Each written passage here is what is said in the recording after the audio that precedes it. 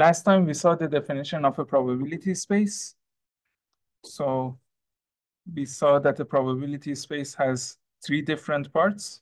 So I have a sample space, which I show with S or sometimes with omega. I have a set of events. I'm going to show this with F because I want to use E for a single event. So F is the set of events. Okay. And I have a probability function P that assigns a probability to every event. And we've seen the axioms, we've seen what properties should be satisfied. So suppose that this is a probability space.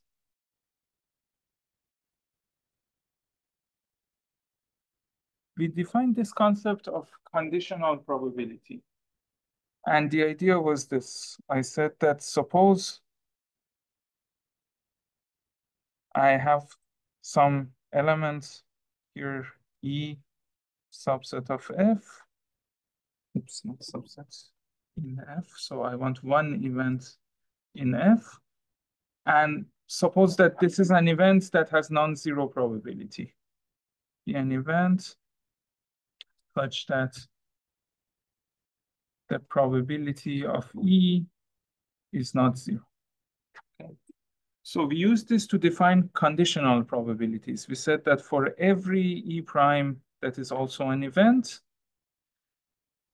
the probability of E prime conditioned on E is going to be defined as the probability of their intersection. And by the way, when I don't write anything, when I just write E prime, that means intersection of E and E prime, okay? Divided by the probability of E. Okay.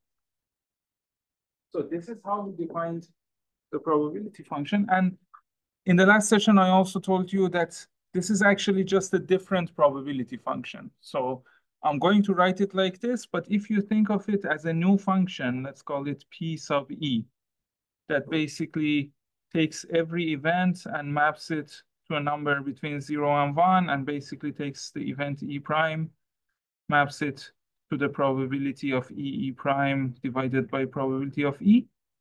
You can actually check that this function, it's a valid probability function.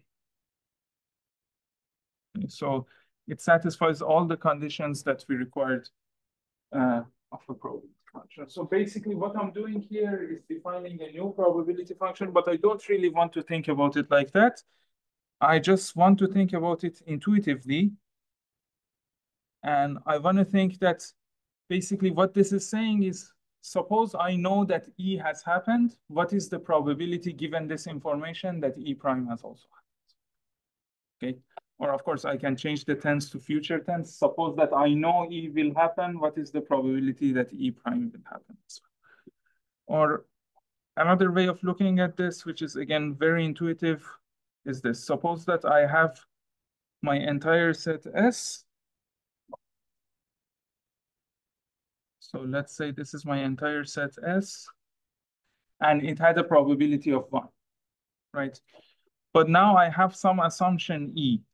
I know that E has happened. So I have this part. Doesn't work for some reason. Let's say I know that this has happened. Okay. So if I want to ask for the probability of something else, if I want to ask for the probability of some E prime. Okay. First of all, given that I know E has happened, the parts of E prime that are outside of E don't matter at all, right? So this part doesn't matter.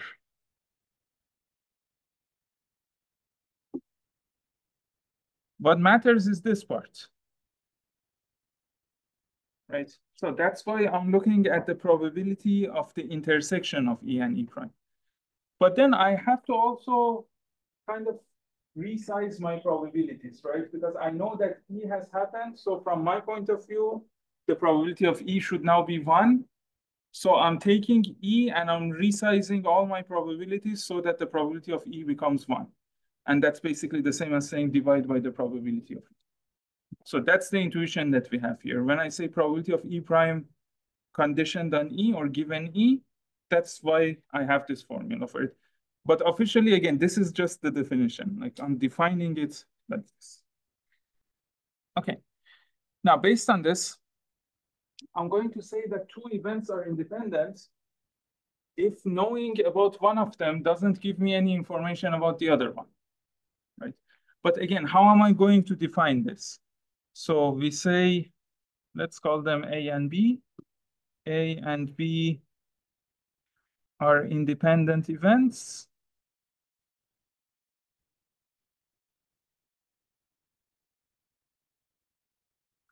If basically I want to say, consider the probability of A given B. This should be the same as the probability of A. Okay.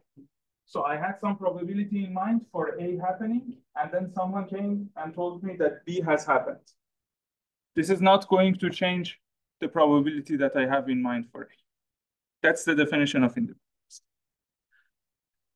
Now, of course, if you just expand this, probability of A given B is the probability of AB divided by the probability of B.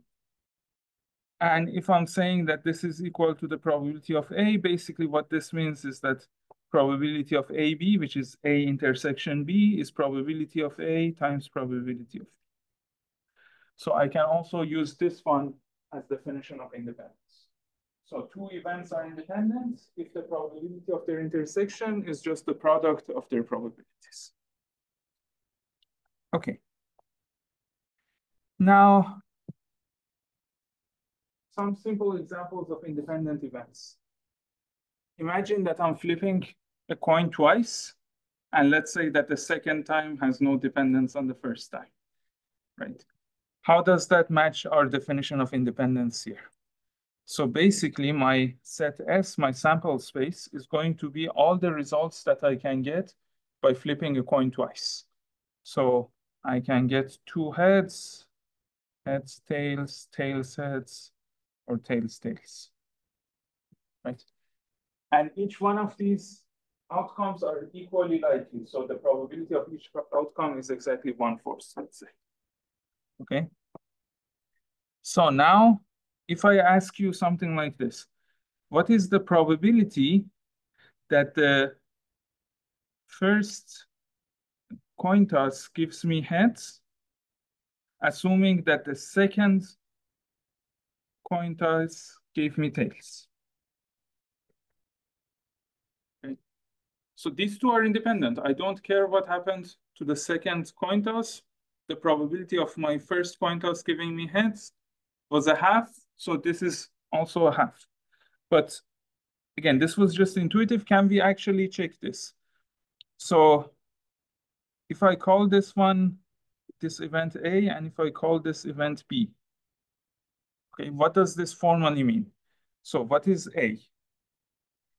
A is all the outcomes, all the elements of S such that the first one, the first coin is H. So it's HH and HT, right? What is B? B is, well, I have to have T in the second one. So HT. Okay, so what is the probability of A? The probability of A is 2/4, which is just a half. Actually, I can compute the probability of B also. That's also a half. Now, what is the probability of A given B? So I know that I am in B, and I want to see what is the probability that I'm also in A. So this is the probability that I'm in both A and B, divided by the probability of B, which was a half. Okay, but only HT is in both A and B. And so this is going to be the probability of HT over a half. But every outcome had the same probability 1/4. So this is 1/4 over a half, which is half. Okay. So formally, this is the reason why these two are independent, because I look at the probability of A and I look at the probability of A conditioned on B, and both of them are the same. Now, of course, you can also prove that if A is independent of B, B is independent of A. That's not hard. Just play with these formulas. But now let me give you kind of a counterintuitive example.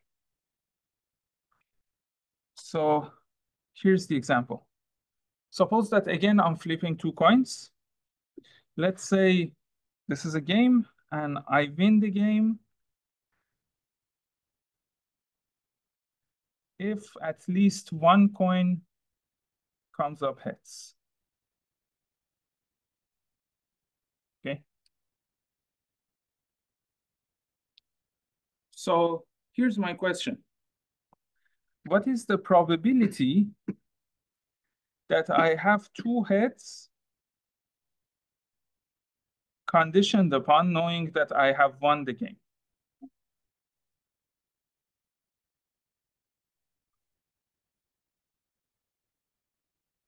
Okay. Again, two fair coins. I tossed two fair coins. I'm saying if at least one of them is heads, I win. What is the probability? So assuming that I won the game, what is the probability that both of them were heads? Okay. Yes. Now you didn't have the wrong intuition. A wrong intuition would be to say, well, one of the coins has to be heads, the other coin has the same probability of being heads or tails, so this should be a hat. But no, that's not how that works. So again, let's write it like this. Let's say this is my set A, this is my event B.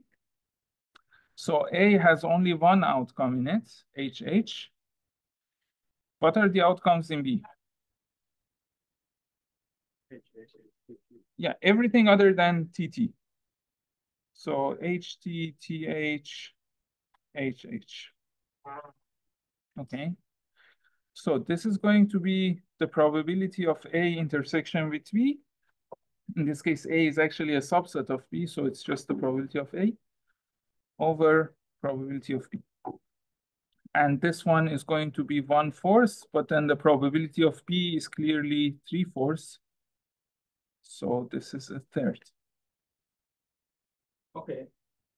So what went wrong in that intuitive definition or intuitive argument that I had before, which said that, well, one of the two sides, if I've won the game, it means that at least one of the two coins was heads, and then the other coin is tails with probability half.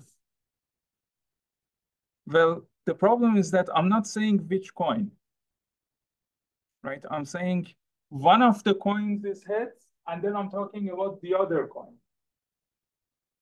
right? But what if both of them are heads? Which one is the other coin then? Or another way of looking at this is that basically we're saying if we have one heads, the probability that the other coin is tails is a half. But let's just look here. If I have one heads, the probability that the other one is also heads is a third, because in this case I have tails, and in this case I also have tails. Okay. Great. So this is how we talk about independence. Now, suppose that I want to extend my definition of independence to more than two events. So let's say I have three events. When can I say that three events are independent? So let me do it like this. Let A, B, and C, all of them in F, be three events. We say they are independent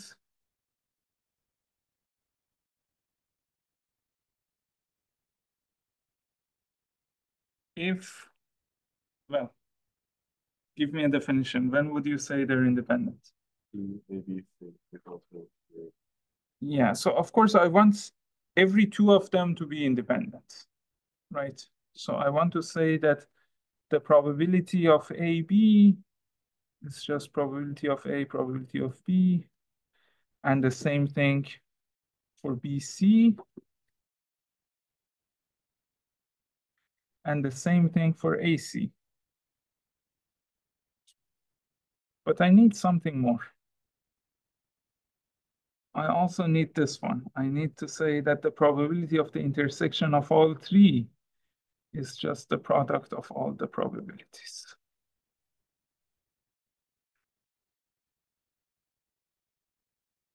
Okay. And you can now see how I would extend this to 4 or more, right? Basically, I have to take any subset of my events and I have to say the probability of the intersection of this subset is just the product of the probabilities.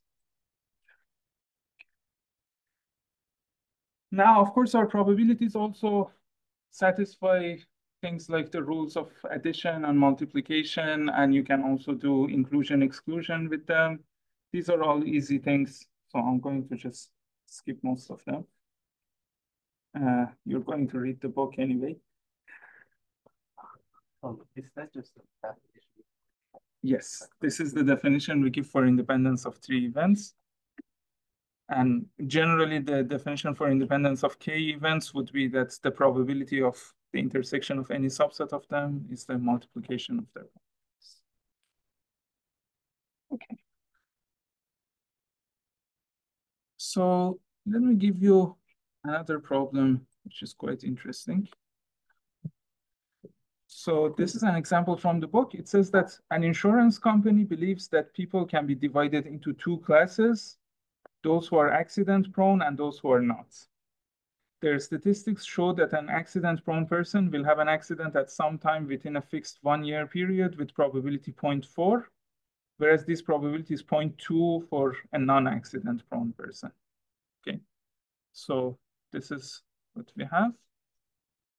The probability of an accident, or actually, instead of writing it like that, let me just write it in English so that you have to translate it. So let's say for an accident-prone person,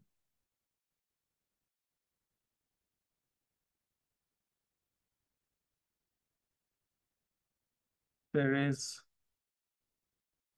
0.4 probability of accident within the year. Okay. And then for a normal person, so non-accident prone person, the probability is 0.2. Okay. Now, here's the thing. It says that if we assume that 30% of the population is accident prone, what is the probability that a new customer will have an accident within a year of buying insurance? So 0.3 or 30% of the population are accident prone. And the question is, what is the probability that a particular customer, and we're assuming this customer is Switzerland only, of course, and uniformly, the probability that a customer has an accident within 1 year.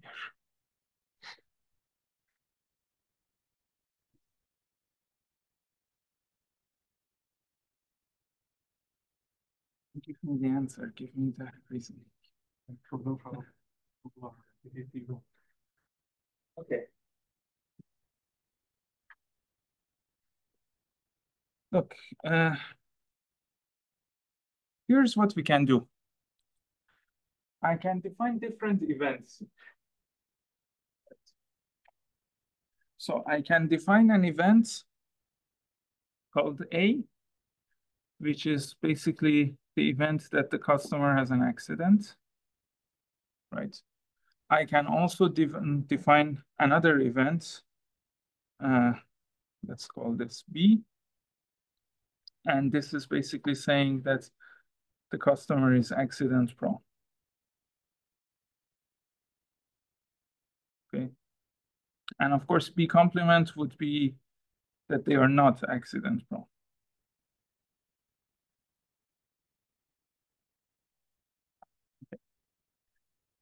Now, suppose that I want to find the probability of A. What is the probability of A? I can basically divide A in two parts. The part that has an intersection with B and the part that has an intersection with B complement. So I can say probability of A is the probability of A intersect with B plus the probability of A intersect with B complement. This is just breaking down a set to two separate parts. Okay. But what can I say about the probability of A intersects B? Yes, based on what I had here, based on this definition, probability of A intersect B is just the probability of A given B times probability of B. Okay. So probability of A given B. Actually, I prefer to write probability of B first. Probability of B times probability of A given B.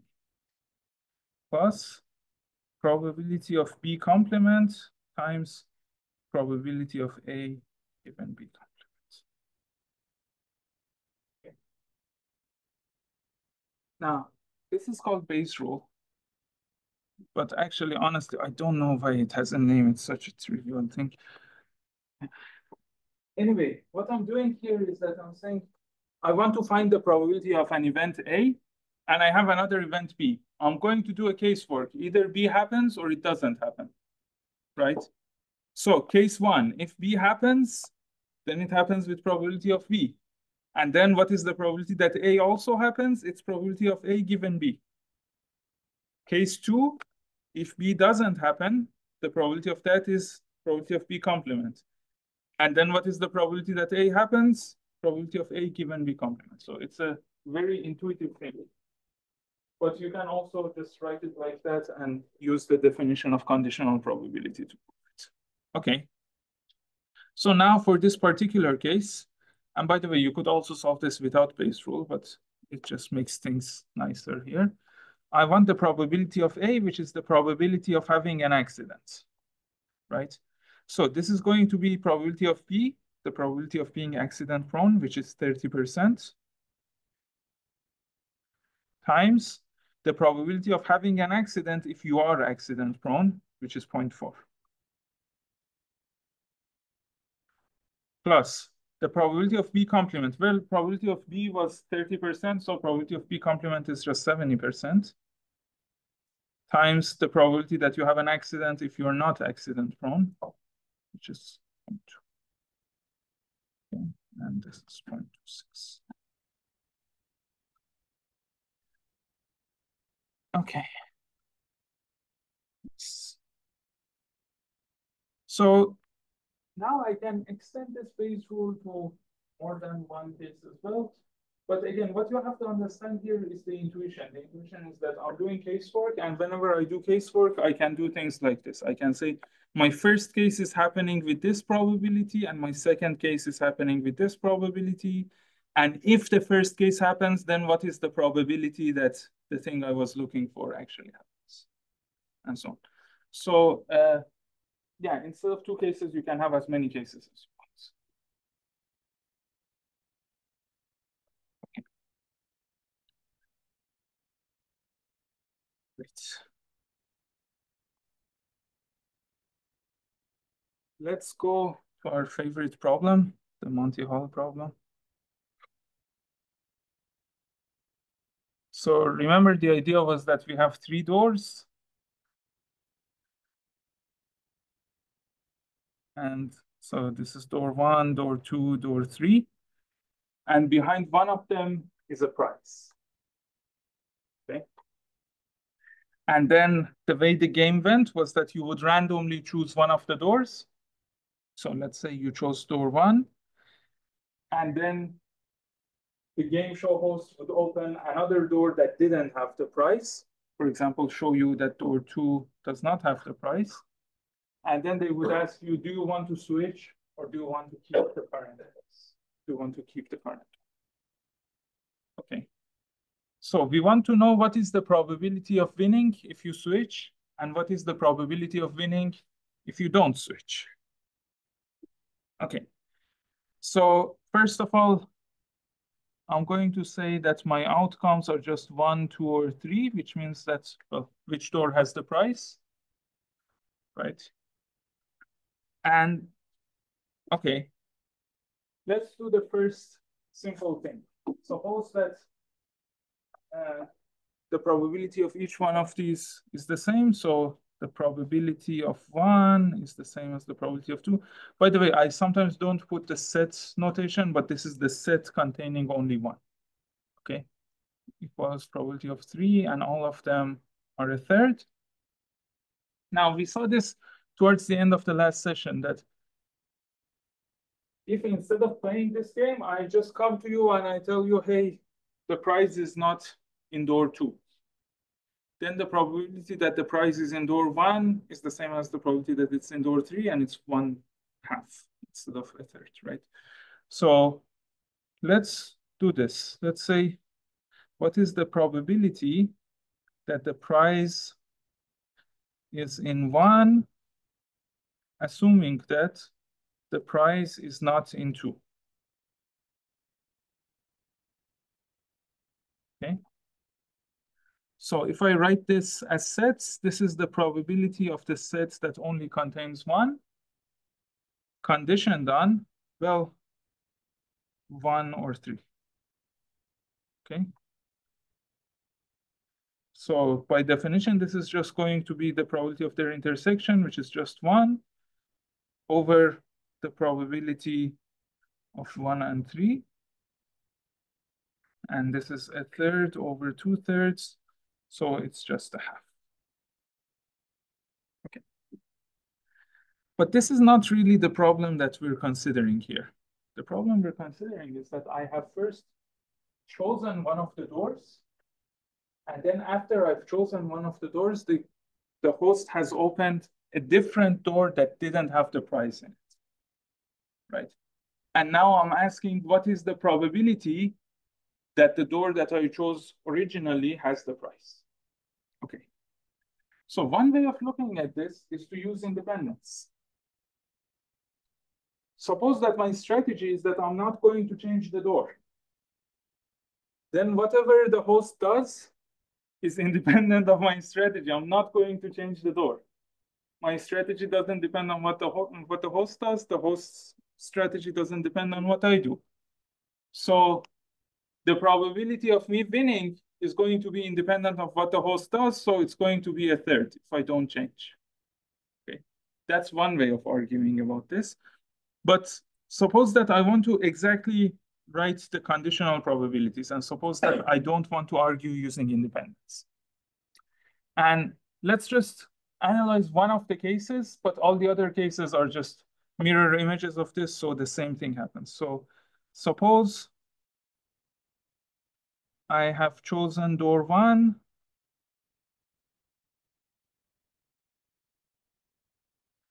and the host opened door 2.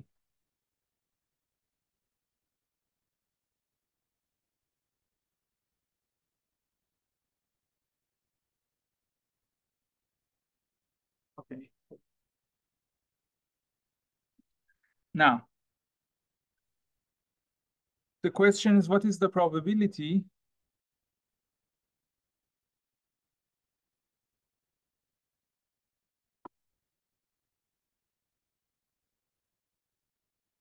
the prize is in door 1?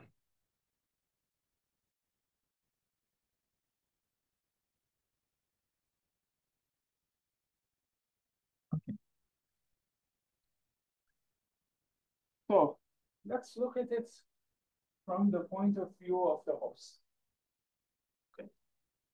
So, and let's just draw the probabilities here. So let's say starting at the base state, there was a third probability that door 1 has the prize. There was a third probability that door 2 has the prize. And there was a third probability that door 3 has the prize. Okay. Now, I have chosen door one, and I don't know which of these spaces I was in, but the host knows, right? So let's see what happens. Let's say that the price was in door one, and I chose door one, right? So what are the options for the host? Which doors can the host open? 2 or 3, right? But if the price was in door 2 and I chose door 1, then the host can only open door 3, right? If the price was in door 3 and I chose door 1, then the host can only open door 2. So as you see, in one of these cases, the host has 2 different choices. In the other ones, the host has only 1 choice. So in this case, we don't have independence. In this case, what the host does is not independent of what I have chosen. And then in the next stage, when I want to choose whether to keep the same door or switch, that's also not independent of what the host has done. So this is very different from this problem that we were considering at the beginning. Okay, great. So how would you model this? What is the extra knowledge that you have? So I cannot write it as a conditional probability like this. I cannot say that what is the probability that price is in 1 given that price is not in 2.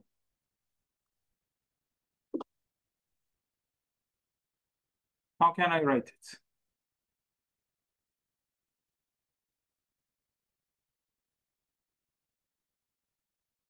Again, I just want you to figure out how to write this as a conditional probability. Maybe you can change your initial sample space. Maybe that helps you. So instead of just working with a sample space that has the winning door, let's have a sample space that has 2 things in it. So every sample tells me what's the winning door and what's the thing that I have chosen originally. Okay. So let's work with a different sample space. And let's see if this works for us. Let's work with the sample space.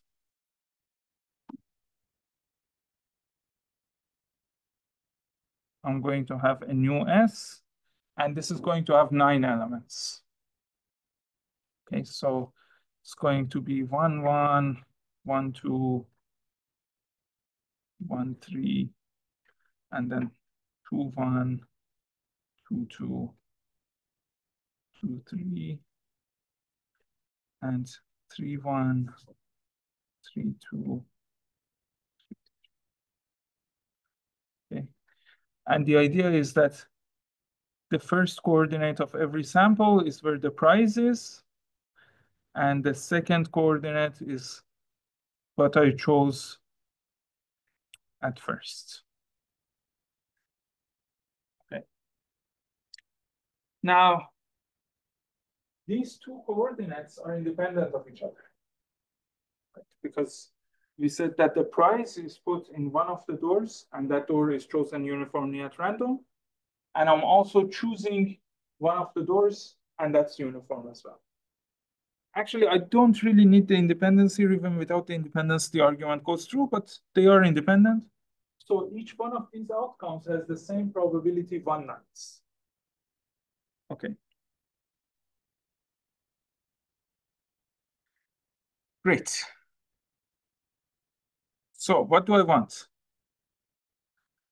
I want to say, again, suppose that I have chosen door 1 and the host opened door 2.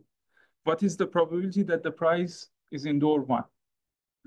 So what is the probability that the price is in door 1?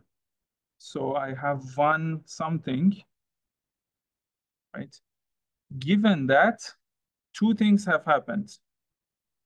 I have chosen door 1 and the host has opened door 2. Okay. Given that I have chosen door 1, so something 1. But how do I write that the host has opened door 2? So you see, at this point, we don't really have a probabilistic way of looking at it. Because if you go back to this is called the decision tree. If you go back to this decision tree, what's happening here is that the host is making a decision, but I'm not really saying that the host makes this decision with any particular probability, right? So in this case, the host is definitely going to open 2. In this case, the host is definitely going to open 3. But in this case, I don't know, right? So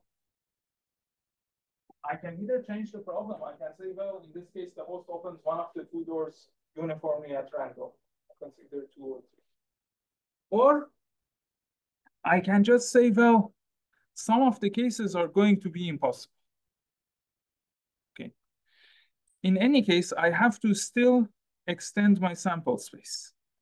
So my sample space so far has 2 components. What is the price and what is my first choice? Let's now have 3 components. Where is the price? What's my first choice? And what was the thing that's, and what was the door that the host opens? Okay, so let me do it like this. Let's say my sample space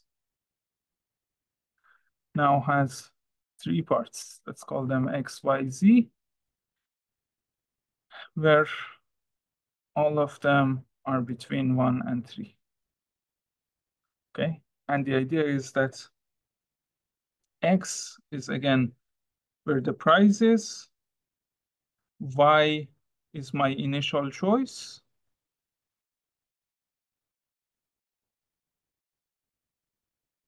and Z is just going to be the open door.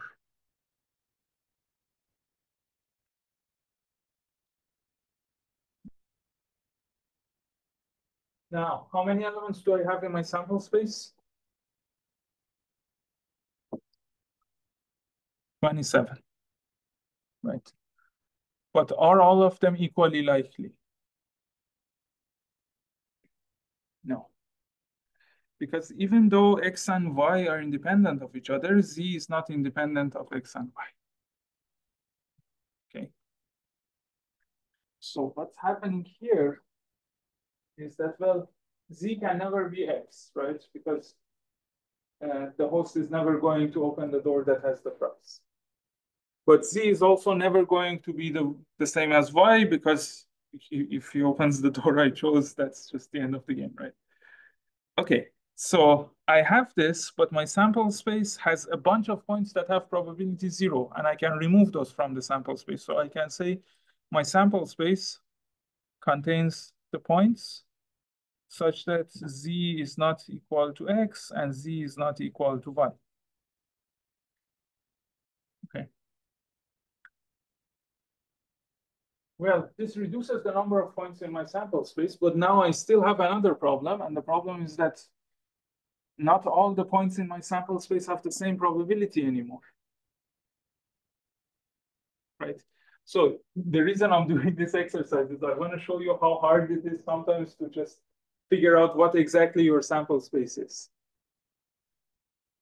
Okay. So let's write down what we have here and let's see what probabilities we can assign to them. And in order to be able to assign probabilities, I'm going to say if we are in this case, if basically the host has 2 choices as to which door to reveal, let's say that he just chooses one of them uniformly, okay? So what is my sample space now? My sample space is going to contain these points. So maybe the price was in 1 and I chose 1 and he opened 2, okay? Or maybe the price was in 1 and I chose 1 and he opened 3. Okay, I have to write the other cases, but let's just look at these 2 cases. What are the probabilities? So the probability that the price is in 1 is a third. And then the probability that I make my initial choice to be 1, given that the price was in 1, is also a third, right? Because these two are independent. What is the probability that the host opens door 2, given that I have chosen 1 and the price is in 1? It's a half, right? So the probability of this whole thing is 1/18. And the probability of this one is also 1/18. Okay. Great. So this is 112, 113. We have to write a lot more. So let's say it was in 1 and I chose 2. Then the host has only one choice to open 3. Okay. But this element has a probability of 1/9. Because again, the probability that the price is in door 1 is 1/3. The probability that I choose door 2 is also 1/3, and it's independent of where the price is. So the probability of the first two coordinates combined is 1/9. But then for the third coordinate, there was no choice. It was with probability 1. Okay. So what is the probability that it's in 1, let's say, I choose 3 and he opens 2. This is also 1/9. Okay, now I can write the other probabilities very similarly. Let me just go to the next page.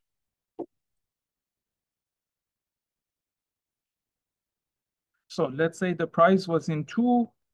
I said 1, so the host is forced to open 3.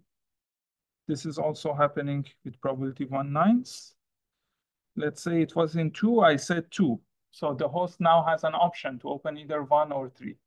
So 1 will be opened with probability 1/18. And then 2, 2, 3. This will also happen with probability 1/18. Now let's say the price was in 2, I said 3, the host is forced to open 1. So this is going to happen with probability 1/9.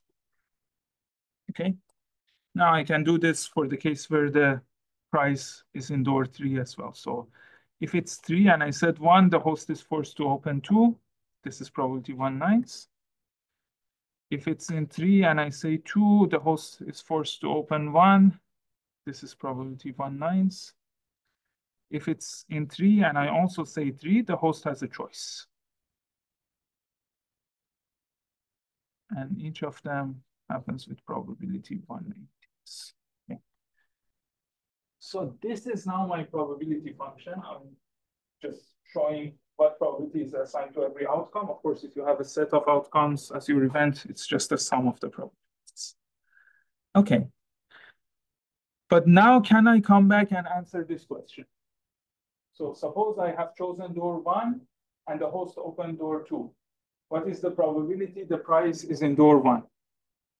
Okay, so let's take all of this. I have chosen door 1 and the host opened door 2. And let's give all of this a name. Let's call this B. Okay, and let's say the price is in door A. I'm going to call this A. I want the probability of A given B. Okay. So probability of A given B is just the probability of the intersection divided by the probability of B. Okay. First of all, what is the intersection? I have chosen door 1. The host has opened door 2. Price is in door 1, right? So it's 1, 1, 2. It's only this one, the intersection. So the probability of the intersection is 1/18. Okay. What was B? B is that I have chosen door 1. The host has opened door 2. So I can have anything as my first component, but Y is 1 and Z is 2. Okay. So I have this one, 1, 1, 2. Actually, Just write it here. So I have 1, 1, 2.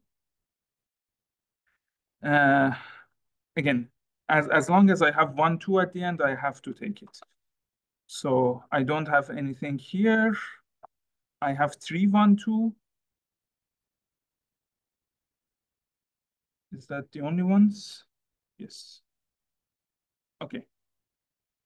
So it's 1/18 over, what was the probability of 1, 1, 2? 1/18. What was the probability of 3, 1, 2? It was 1/9. So this is a third.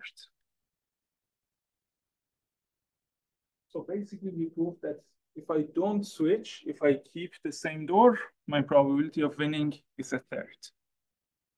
Okay.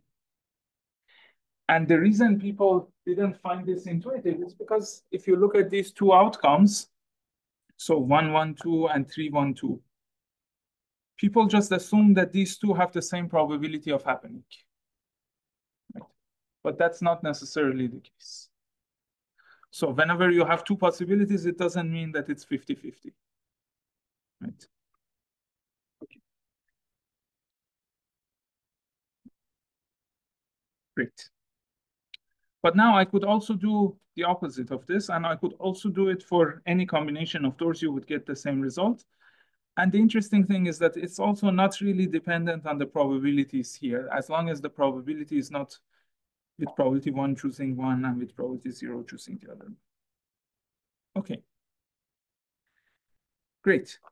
But again, I could make the same argument based on independence. And if I make the argument based on independence, things are much easier. It's just that I'm saying, hey, if my strategy is that I'm choosing a door and I'm never changing my choice, it doesn't matter what the host is doing. So whatever I do is independent of whatever the host is doing. So the probability of A given B is just going to be the probability of A for me, assuming that I don't change my mind, right? Which is a third. Okay, great. But now let's go to that other favorite problem that we had about cancer. Okay. So we had this. We had that. We said that we have a cancer test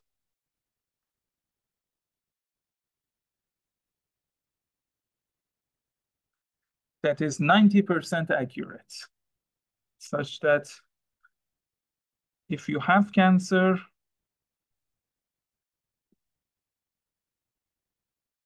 it says yes, it says positive with 90% probability.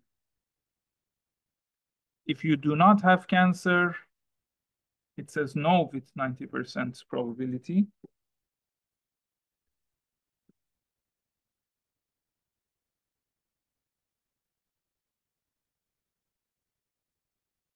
Okay.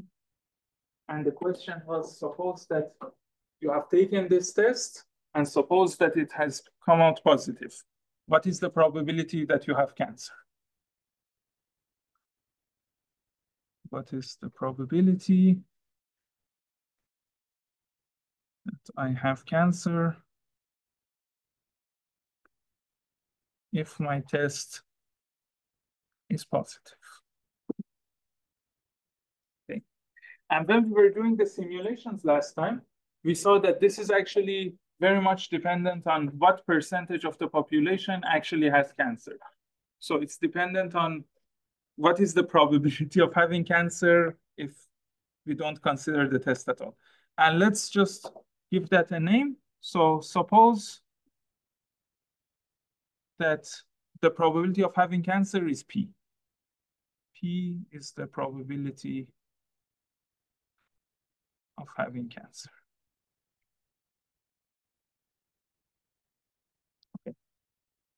Let's just visualize this. So let's say this is my entire sample space of all the people. So every person is a sample for me.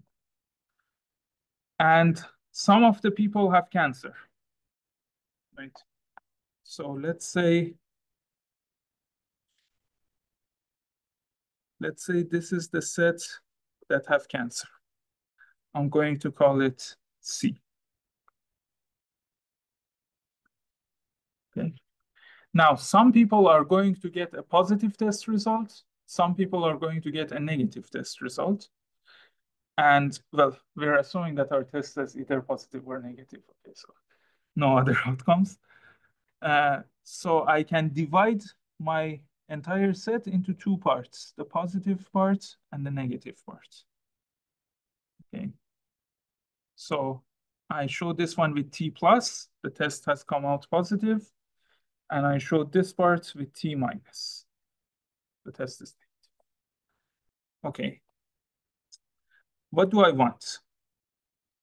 I'm asking what is the probability that I have cancer given that my test was positive? Okay. Great. How do I find this? This is just the probability of having cancer intersection with T plus divided by the probability of T plus. Okay. How do I find these two probabilities though?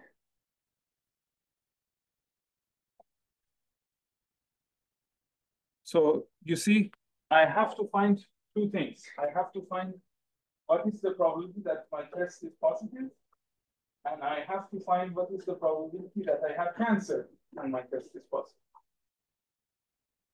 Okay.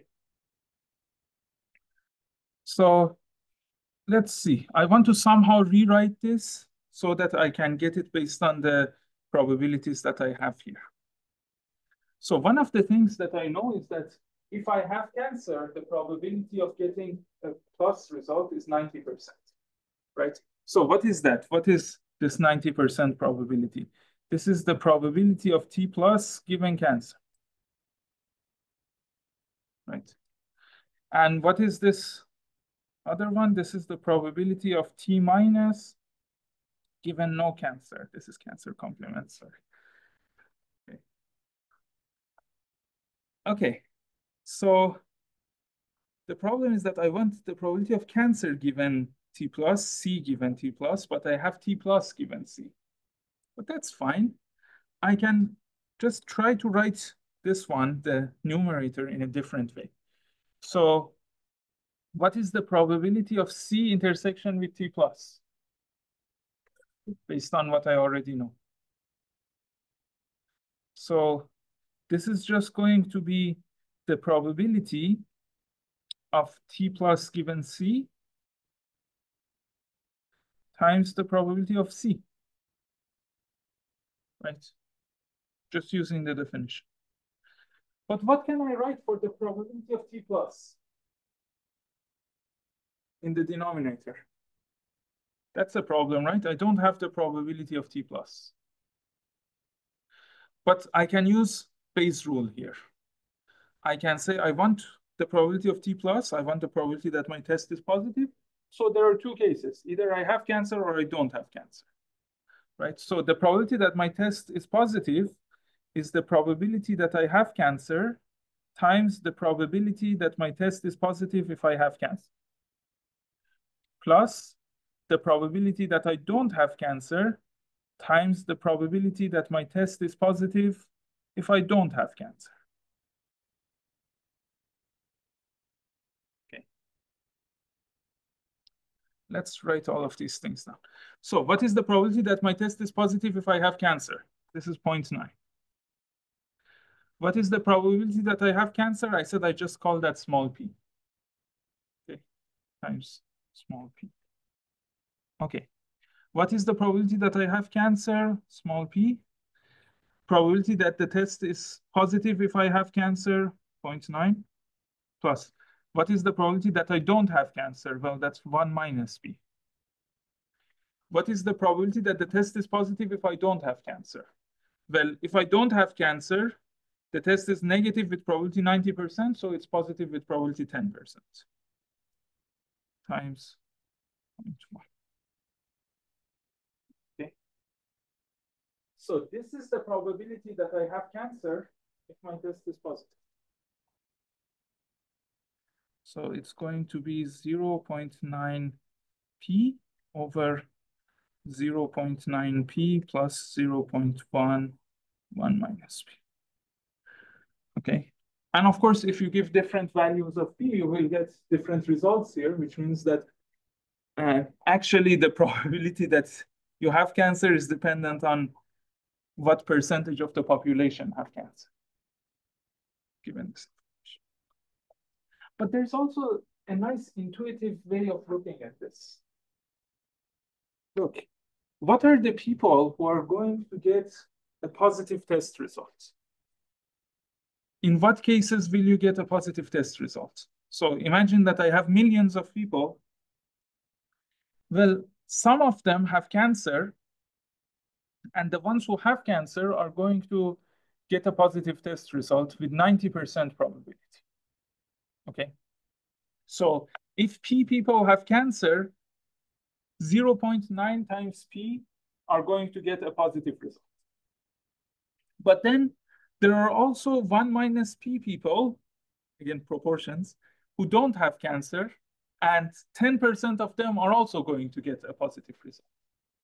So what I know is that I'm in this set who has got the positive result, right?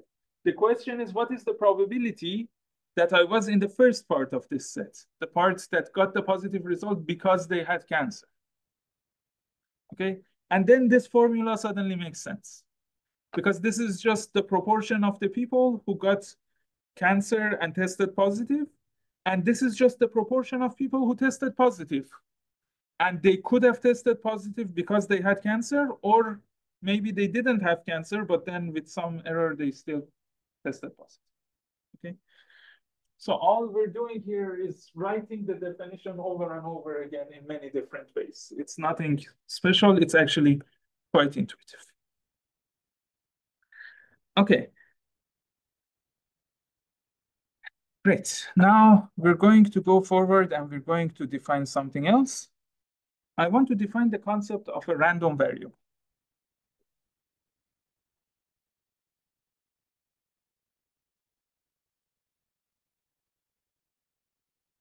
Now, in the most general case, a random variable is just a variable, it's a function that maps every outcome to an element of a different set. And I want this second set to also be measurable.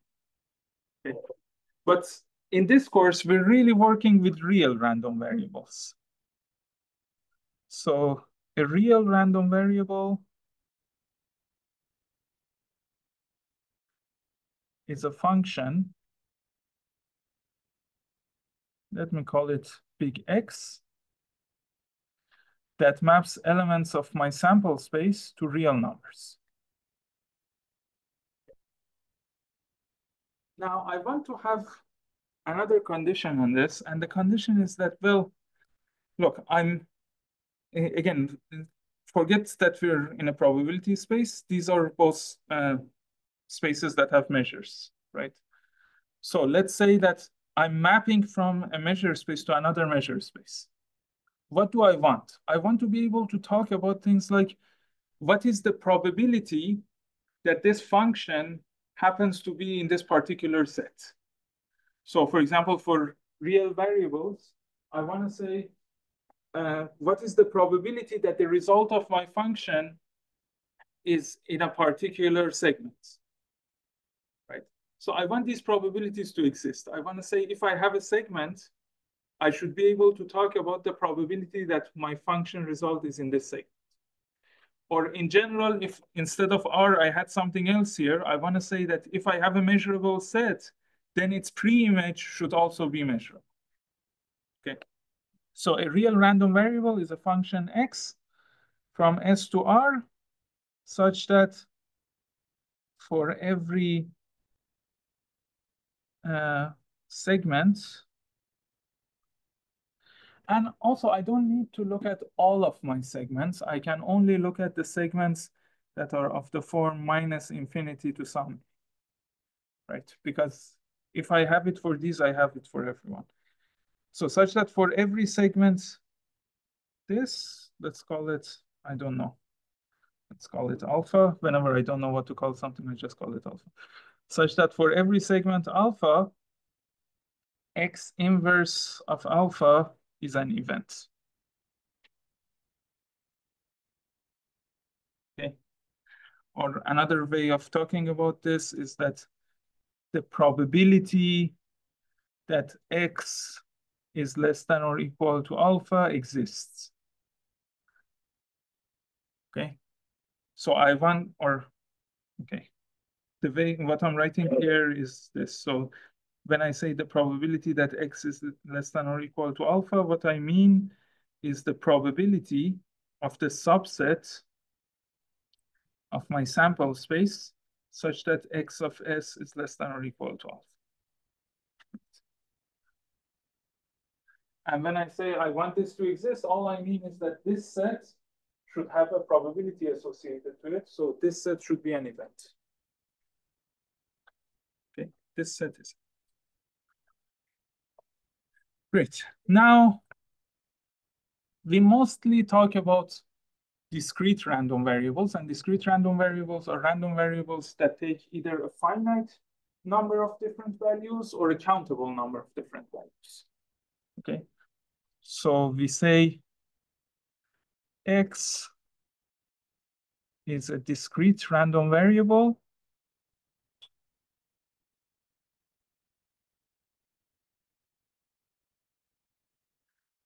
if range of X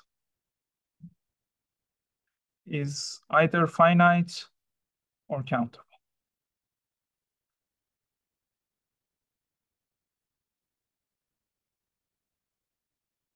Okay. So, for example, suppose that I'm tossing two dice and I'm talking about the sum of the two results, right? So if I toss two dice, my set S is going to have two components. Every sample is going to have two components, X and Y, such that each of them is between 1 and 6, right? So I have 36 elements. Now I can just have a function. I'm going to call this its sum, so I'm going to call it sigma, which takes S and maps it to real values. And what it does is whenever the result was xy, I'm going to map it to x plus y. So it's just going to give me the sum of the numbers on two dice. Okay. Now, if I have a function like this, I can talk about probabilities like this. I can say, what is the probability that the result of this function is 7, for example? Okay. But what's interesting to me for random variables is that I can talk about this concept of the expected value of a random variable. And the expected value of a random variable is intuitively the average value that I expect to see if I do my experiment many times, and every time I just compute the value of this random value. Okay, but I'm going to give a better definition. So here's how I'm going to define it. I'm going to say, suppose X is a discrete random variable. And so suppose X is discrete. And let's say the values it can take are X1, X2, so on. So range of X is X1, X2. It might be finite or infinite, but if it's infinite, it's countable. Okay. Now I want to define the expected value of X. So we define, and I write it like this. I write E of X. This is the expected value of X. I define it like this. I say just take the sum over all the values that X can take, right? So, and then take Xi times the probability that X equals Xi. This is I from 1 to either infinity or n, depending on whether the range is finite or infinite. Okay. So again, I have this discrete random variable. What I'm really interested in is, on average, what would be the value of this discrete random variable? And what I can do is I can go over every possible value that it can take And I can ask what is the probability that it takes this value? And then I'm taking the average, but the average is just weighted by these probabilities. Okay. So again, a very intuitive thing. Great.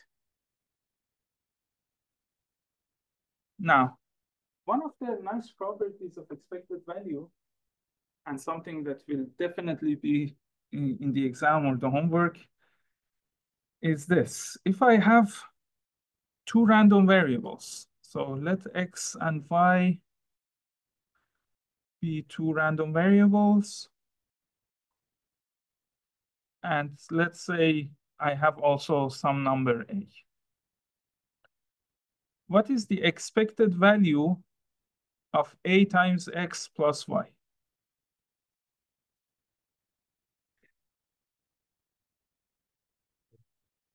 This is just a times expected value of x plus expected value of y.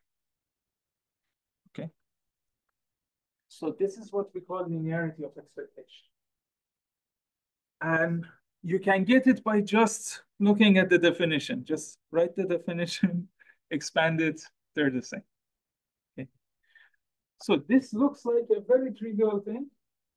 If I have two random variables, if I have one random variable x, the expected value of ax should be a times the expected value of x. Just put the values here, right?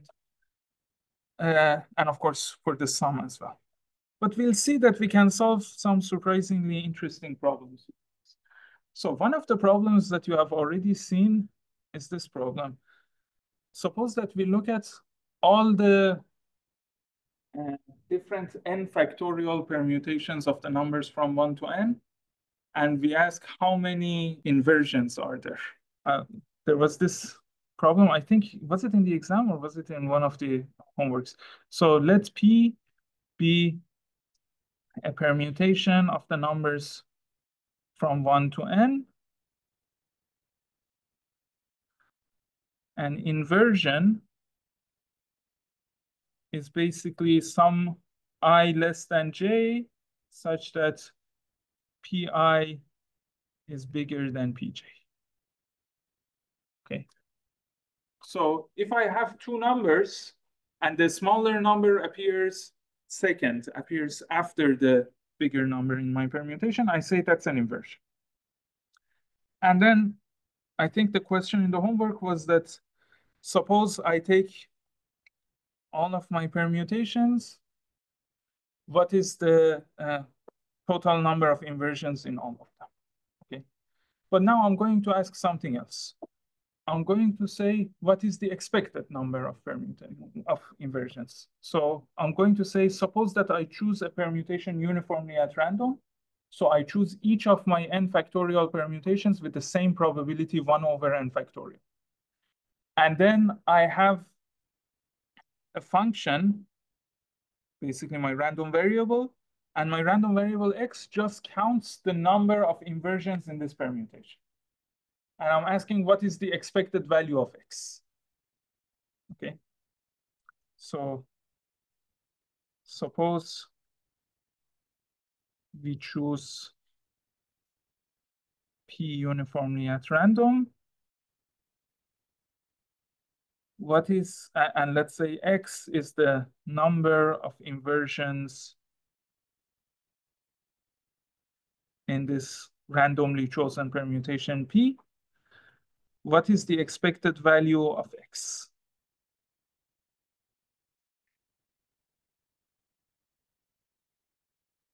Okay. Now, one way of solving this would be to just solve the counting problem.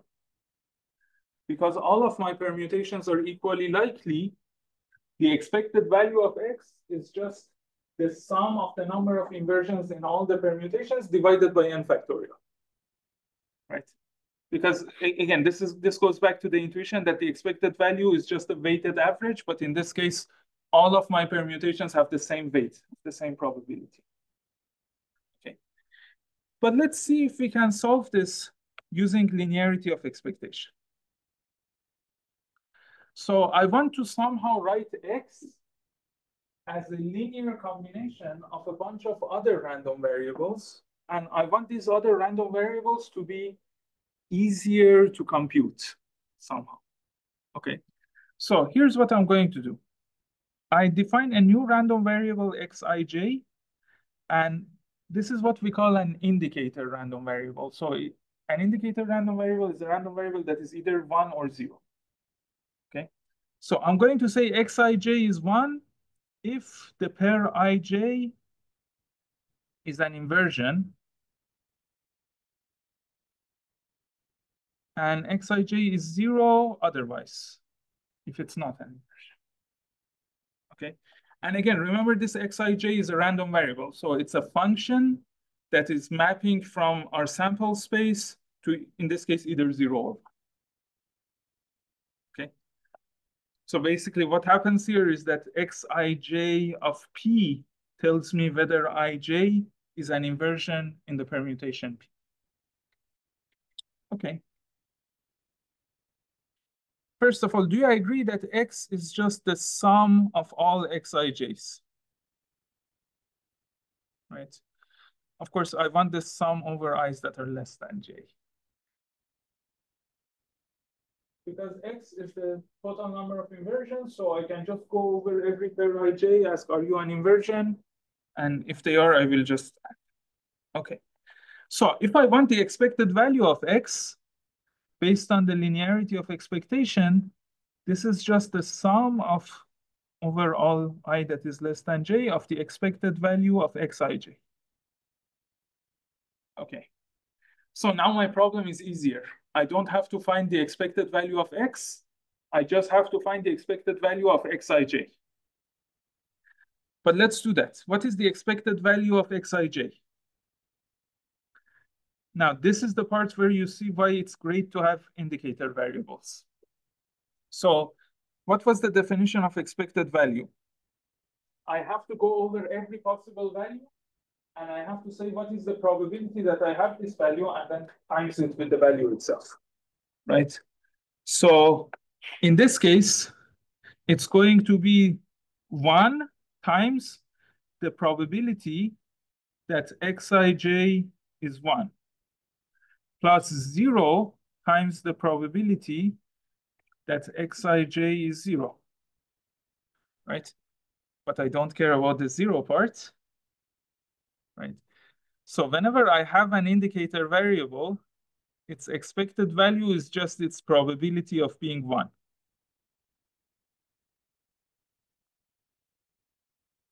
Which is hopefully easier to compute. Okay. So now all of this has come down to this simple question. What is the probability that xij is 1? What is the probability, if I choose a particular I and a particular j, that they are not in the correct order? Well, that probability is exactly a half, right? Why? Because there is a one-to-one correspondence between the permutations that have ij in the correct order and permutations that have ij in the wrong order. And the one-to-one correspondence is just a function that swaps I and j, right? So if they're in the correct order, you swap them, they're in the wrong order. If they're in the wrong order, you swap them, they're in the correct order. So the number of permutations that have them in the right order is the same as the number of permutations that have them in the correct order. This is just a half. Okay, so now I go back. The expected value of x is going to be the sum over all i's that are less than j of the expected value of xij, which was just a half. So how many pairs of ij do I have where I is less than j? And choose 2.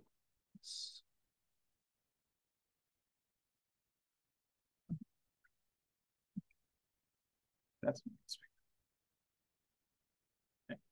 And now I have a better way of solving that original counting problem as well. I just take this, multiply it by n factorial. It gives me the answer to my original counting. Okay.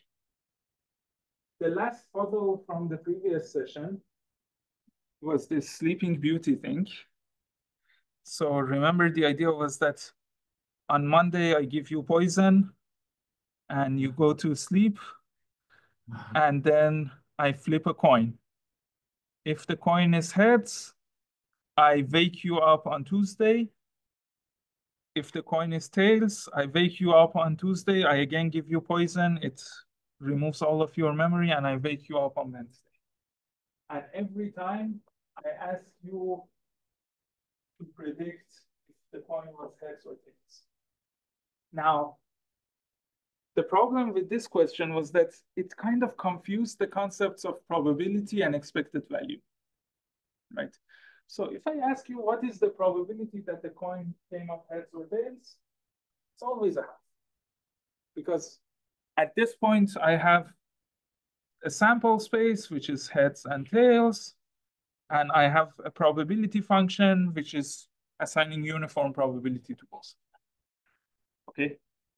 But if, on the other hand, the question is predict whether it was heads or tails.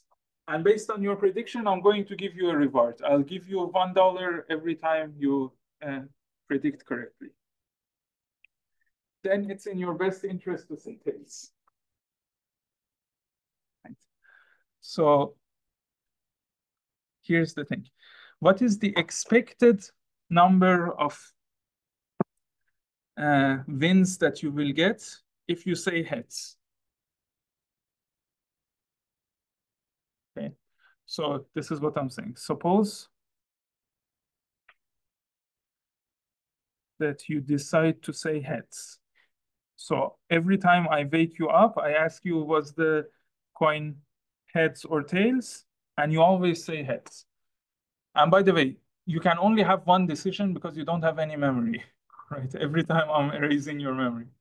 So if you always say heads, what is the expected reward that you will get? Well, the expected reward would just be this. It would be, well, with probability half, we're going to go up and you're going to get a reward of 1. With probability half, we're going to go down here and you're going to get a reward of 0, right? So your expected reward is just a half times 1 plus a half times 0, which is a half. Okay, now suppose that you decide tails.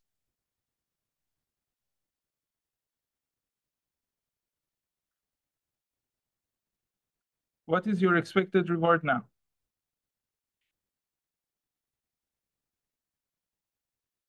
Well, with probability half, you're wrong and you're not going to get anything. So half times 0. But with probability half, you're right. But I'm going to wake you up twice and you're going to win twice. So this is now half times 2. So this is 1. So in this puzzle, whenever you wake up, you'd better say tails. So you will have a higher expected reward, but that has nothing to do with the probability. The probability is the same.